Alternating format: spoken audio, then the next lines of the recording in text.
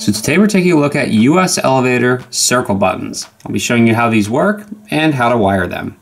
So this particular button, as it's very obvious, is the circle version. And these buttons have this very nice click sound to them, and we'll see why in just a little bit.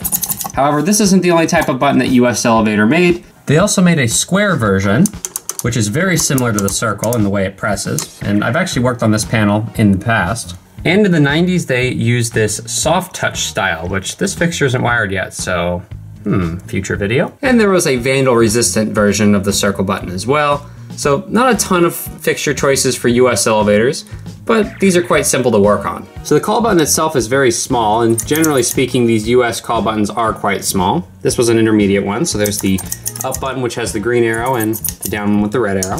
And turning it to the back, we can see how these buttons are put together. So I've shown the inner workings of these on another video before, but you'll notice here that the plastic housing is held in by these two metal brackets, and these brackets can be removed, and the whole button can be popped out of the housing. Now, of course, there's all this wiring on it, so we're not actually gonna be able to do that very easily.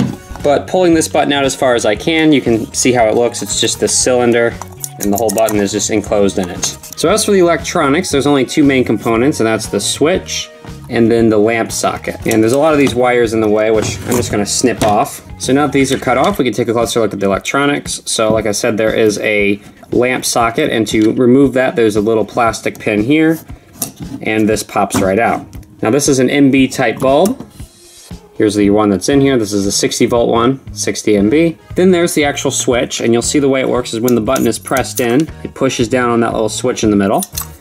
And over here on the other side, there's actually a little spot where you could put another switch, but there's only one. So you can get an idea of how that works. It slides in this little spot, and this little plastic thing locks it in. And the contact arrangement we want is actually already shown. So the normally open switch, which is what we want to use, are these outer pins.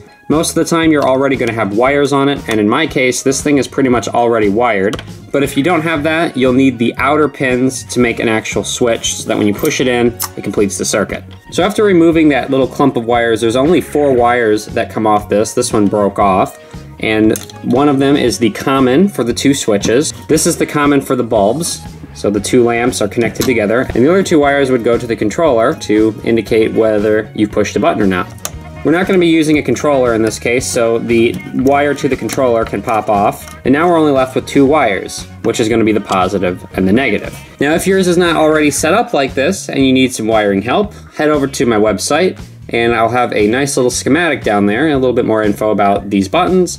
That might help you in case you get stuck. So as for actually lighting it up, as I said before, the lamp sockets are MB type bulbs. There's not a really easy way to stick an LED across this, like on EPCO or other fixtures like that. So really using the MB bulb is your best way to go. And you can buy these online. You just search up MB bulb, and you want to choose a voltage that works for you. So let's say you want to use a 9 volt battery.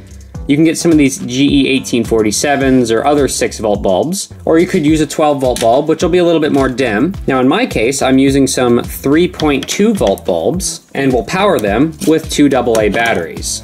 So once you've acquired your bulbs, it's just simple as putting them in. So as for connecting the battery, we got these 2 wires that are off the end here. If you're using an incandescent bulb like this, the polarity doesn't matter, so you can connect positive to, or negative to either or.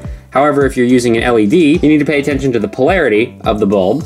So you'll put positive on the appropriate one. But if you hook it up and it doesn't work, you flip it around and see if it works, flip the polarity. In my case, since I'm using an incandescent bulb, I'm just going to put positive on this one, which goes to the switches, and negative onto the common here. I'm gonna rewire this just a little bit so I don't have as many wires hanging off. I'm gonna resolder onto here. You don't have to do that. You can just use like a wire nut or some electrical tape to connect these together if that works. But I'm gonna just shorten the wires up a little bit. And there it is, a completely wired US button. You can see here it lights up and it looks really nice. So these buttons are super simple to wire up, and the square version of these buttons are wired the exact same way. The only difference is the shape. So you can apply this same method to the square buttons. As for soft touch, those are different. So I hope you enjoyed this video on wiring these US buttons. Thank you for watching, and we'll see you on the next project.